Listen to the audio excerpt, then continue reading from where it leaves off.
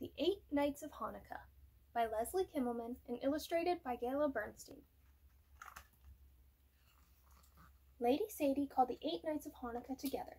Tonight is the last night of Hanukkah. I invited the entire kingdom to celebrate with us, but alas, a dastardly dragon named Dreadful is roaming the countryside, interrupting the party preparations. My children, I am counting on you to fix things with some deeds of awesome kindness and stupendous bravery. Challenge accepted, said the knights. I will tame the dragon, said Sir Isabella.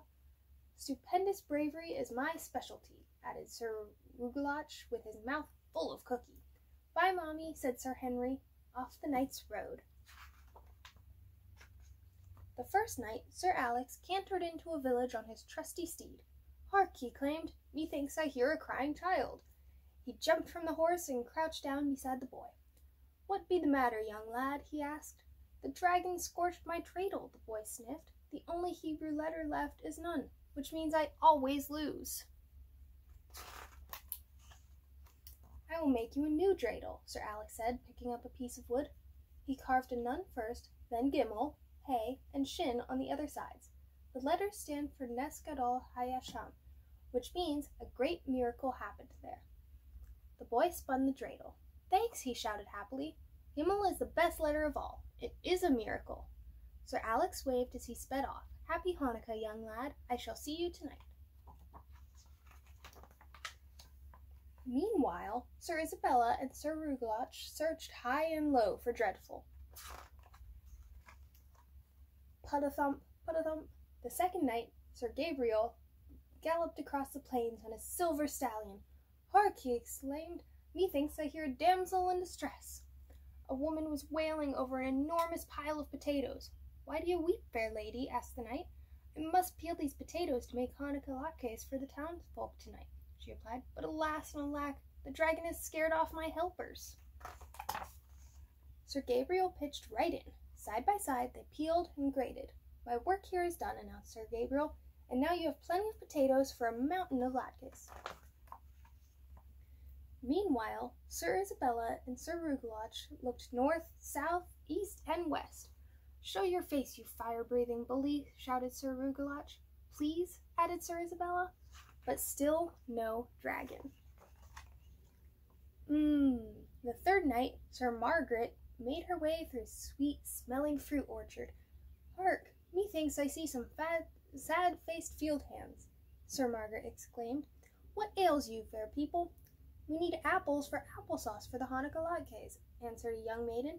But when we climb the trees to pick them, exclaimed a young man, the dragon flies low, and poof, baked apples. Fear not, Sir Margaret replied. My long and noble lance can knock down the fruit you seek. Many baskets of apples later, Sir Margaret was on her way. My work here is done, she called back. I will see you when the sun goes down. Meanwhile, Sir Isabella and Sir Rugelach kept coming after the dragon. They gave chase and got chased, dodging smoke and fire. Sir Julian, the fourth night, performed the mitzvah of bringing chicken soup to the sick and keeping company with the lonely. The soup was delicious, the talk was lively, the jokes were funny. Everyone felt better right away, because laughter is the best medicine. Just in time for the party, they agreed happily. Helpeth wanted to read the sign Sir Lily, the fifth night, saw in a bakery window. We made dozens of Hanukkah donuts for the celebration, complained the chief baker. Then Dreadful swooped down and gobbled every one. Worrieth not, said Sir Lily.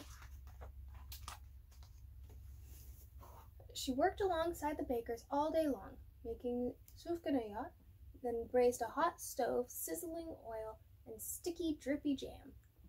Those things are nothing at all to a knight such as I, said Sir Lily modestly. The sixth night, Sir Henry rode out with the others. Then he turned his horse around and trotted back to the castle. Why do you not venture out to do deeds of awesome kindness and stupendous bravery? Asked Lady Sadie. I stay in and do acts of awesome kindness and stupendous bravery, answered Sir Henry. The goodly Sir Henry cleaned the castle till it gleamed. He swept the drawbridge and chased away 2 ferocious-looking lizards. Stupendous bravery. He brought Lady Sadie a cup of hot tea and a fluffy pillow for her tired feet. Awesome kindness. Meanwhile, the 7th and 8th nights, Sir Isabella and Sir Rugelach were feeling discouraged. They just couldn't catch that dragon. They sat, thinking. The air got warmer and warmer.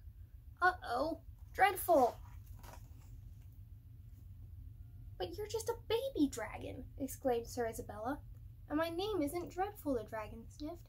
It's Rosie. So Rosie was invited to the Hanukkah celebration.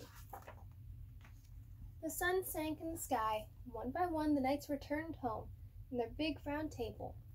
The 8 knights of Hanukkah exchanged tales of spectacular deeds and daring do. Before long, guests began to arrive. Never had the round table been graced by so many heroic knights, nor the castle grounds with so much merrymaking. Whoosh! Rosie lit the Hanukkah candles. It was a most excellent Hanukkah. The 8 knights of Hanukkah had lit up the darkness of the world with the bright light of kindness. Shine on, good knights, shine on.